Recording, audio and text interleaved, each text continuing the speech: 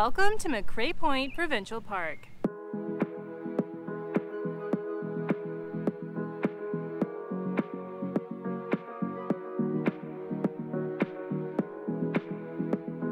It's official, we've kicked off camping for 2023. Our very first trip of the season is to McRae Point Provincial Park. In this video, I'm going to share what it's like and some of our experience here while we camp for our shakedown trip, and hopefully, fingers crossed, everything goes well.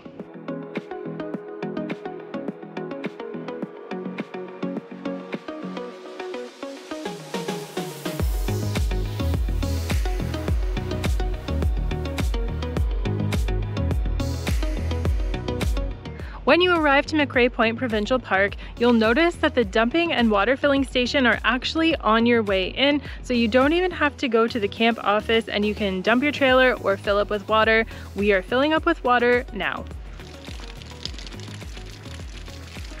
How's the flow? Good. Just have to run some water through the filter for the first time. Never used it yet this year. It's a nice fresh filter. I'm pretty impressed with this water station. This is a brand new tube. It is threaded, which means I can hook everything up to it. The only downside is that there's not a lot of pressure, which, I mean, it happens from time to time. If you've got a big tank, you're going to be here for a while. And taking a look at the dump station over there, the hose is not threaded. So if you're looking at doing a rinse out for your black tank, you probably shouldn't be doing it over there. A good thing to know about the dumping station here is that it is actually a one-way loop. So if somebody is here dumping, you are gonna have to wait to get water because you can't go around, but I'll show you something that's really good. So this is the continuation of the loop, or if you're dumping and you just wanna leave, you can go out this way so you don't get stuck waiting to leave.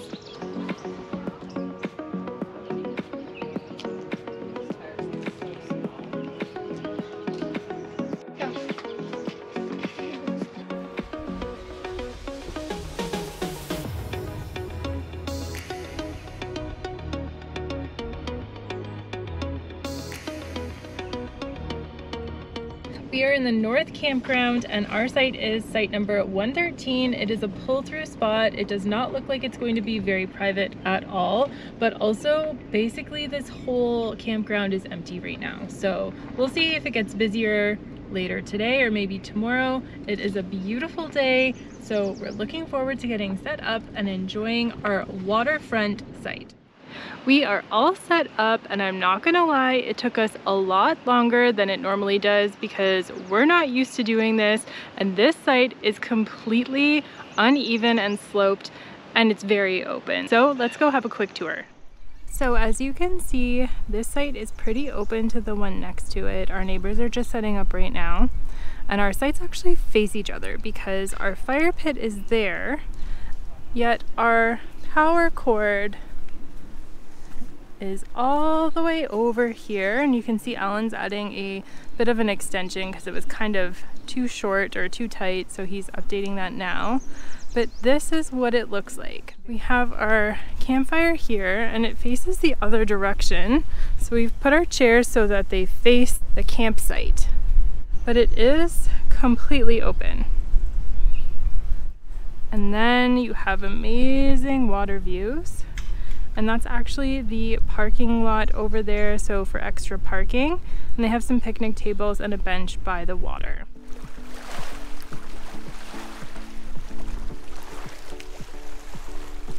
So you may have noticed that our table and barbecue are right in the middle of the campsite. Why, may you ask? It's a wee bit unlevel, just a wee bit. We've got rolling hills here. There are rolling hills on site 113.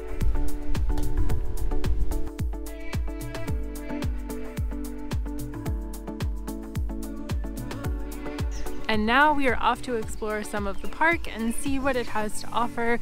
It is still quite empty in the North Campground, and I just checked back on the Ontario Parks website and most of these spots are reserved. So I'm wondering when those folks are going to actually get here, if they're even going to come. The spot beside us is still open though. It hasn't been reserved, so we have privacy at least on one side. The North Campground has a comfort station with showers and flush toilets.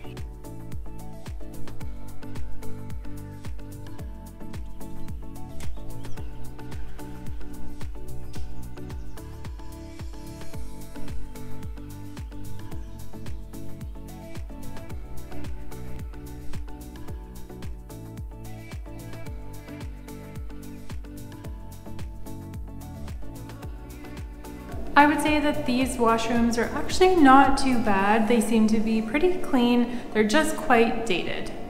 So for the North Campground, if you don't like privacy, this is the campground for you. If you like slope sites and a lot of bumps and frustration trying to find out where you can put your trailer, this is the campsite for you.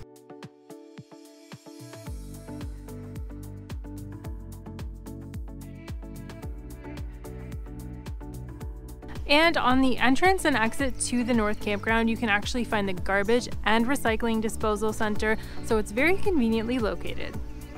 And just a short walk away from the North Campground, you can access the day use area and you can find the boat launch. Down at the day use beach area, there are also flush toilets for men and women.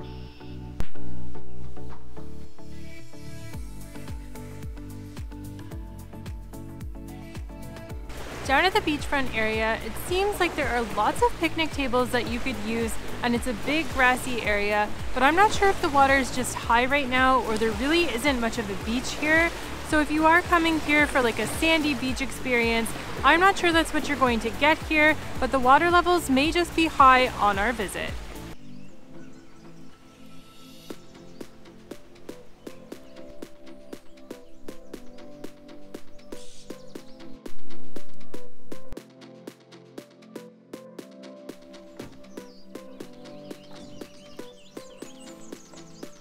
We are having bacon and eggs this morning because what's more camping than having bacon and eggs?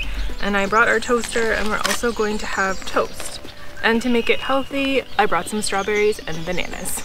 I'm just waiting for Alan to finish up because he's actually posting a YouTube video live from our campsite. So our internet is actually really good here on site 113.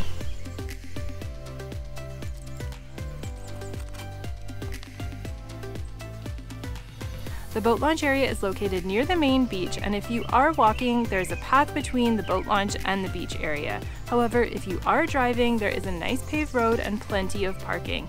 And by the water's edge, there is a boat dock tie-up area, so if you have a small water vessel that you are bringing with you and need to leave it there while you go repark your vehicle, you can do that. It looks like a nice spot to launch a boat.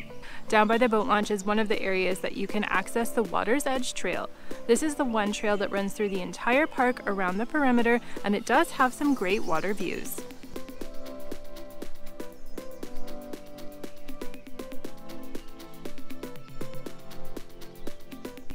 As you can see, there is no shortage of picnic tables down here at the main beach day use area. If you're looking at the water from the parking lot area of the day use section, dogs are permitted on the far right hand side of that area or down at the boat launch area as well. So if you have dogs on leash, those are the two areas they can go. I gotta say, it is not really an enjoyable walk down by the beach area right now because it is quite muddy, but the mud's not even that bad. It's that there's so much goose poo everywhere. It's literally like you're just gonna probably step in it. So I think you just need to get over that. That's what I keep saying to myself. However, I'm still trying to avoid it and the big mud puddles. So note, if you're coming in early spring, maybe even the summer too, the geese love it here and there's tons of poop.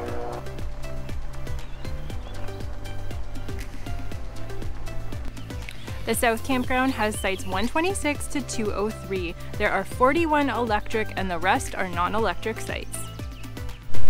We are just driving through the non-electric sites here in the South Campground, and man, there are some big hills here and a lot of uneven sites, but we did see some sites that look like they might have a waterfront access trail so that they can just go right down to the water, but it did look like it was down a big hill. And then over here, some of them seem like they're pretty level and sunny.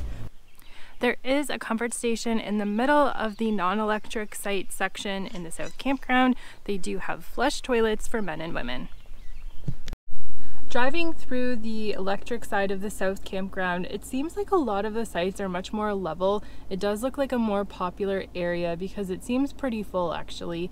And some of the sites have water access as well, so paths down to the water.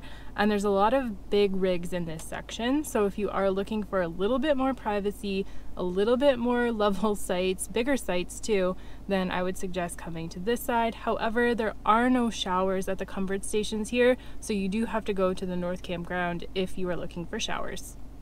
In the center of the South Campground, there are also some vault toilets right behind me, and if I turn around the other way, right across, there is some parking and also the main comfort station. The North Campground has sites 1 to 125, and the majority of them are pull-through. All of the sites are electric as well, and from our experience, they look like they're quite uneven. So if you are bringing a bigger trailer to this area, make sure you check out the description of the site. A good tip to know if you're coming to McRae Point is that there are water filling stations in the South Campground and North Campground. So if you see that it's too backed up at the trailer dumping station and the water filling station there, you can come into the campground directly, but you do need to have your own hose.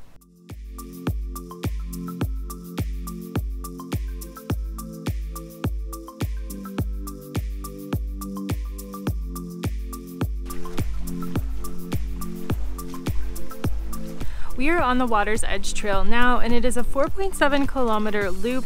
It's rated at moderate. It's supposed to take about an hour and 20 minutes. So we're gonna see how long it takes us, and so far it has amazing water views.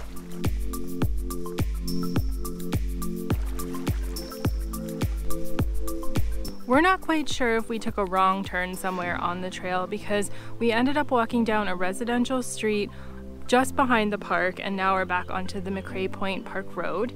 And right at the entrance of the park, there's a pathway that goes to the right and to the left, which looks like it should be part of the Water's Edge Trail. We're going to take this route and see where it takes us, but we're not sure if we just got lost or if you really are supposed to go outside of the park. So if somebody knows, let me know in the comments below. Well, we are back on the trail, and we've confirmed it is the correct trail because we have seen a whole bunch of trailers up here to our right up the hill.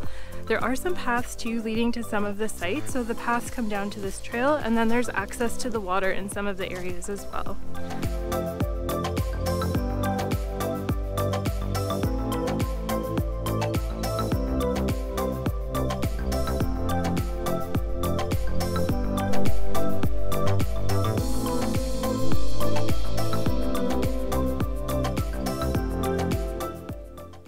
Good morning. It is our last day here at McRae Point Provincial Park for our shakedown trip, and you know what that means. It's time for me to tell you what I liked and what I didn't like about our park experience. I'm going to start with what I didn't like about this park. The North Campground is quite open, and it's mostly pull-through spots. A lot of them are uneven, and there's quite a bit of sloping, making it a little bit difficult to position your trailer. Might even make it difficult if you have a tent. So just know that about the North Campground. There's not a lot of privacy, and the sites are a little bit uneven.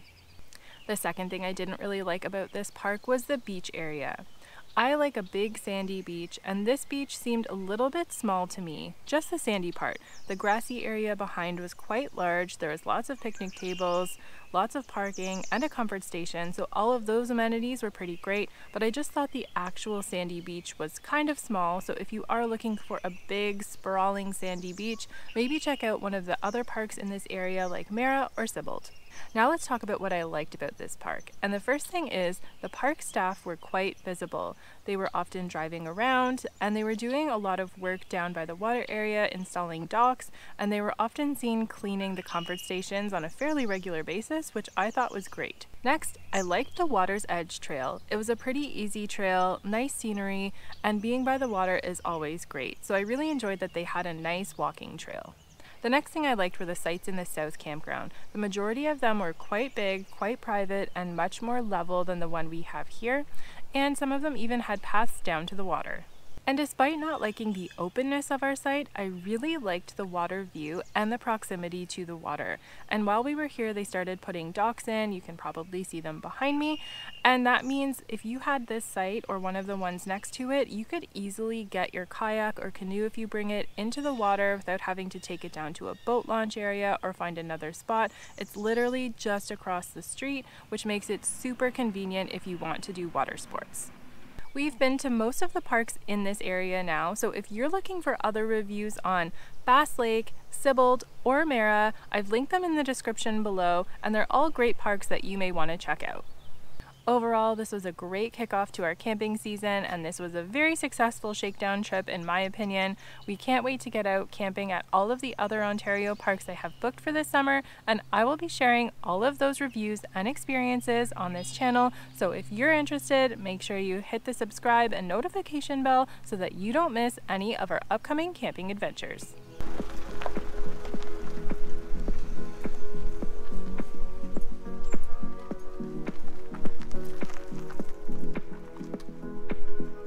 I hope you enjoyed this video seeing around McRae Point Provincial Park and what it has to offer. As always, if you like this video, don't forget to leave a like and subscribe to my channel for more camping and travel videos coming soon.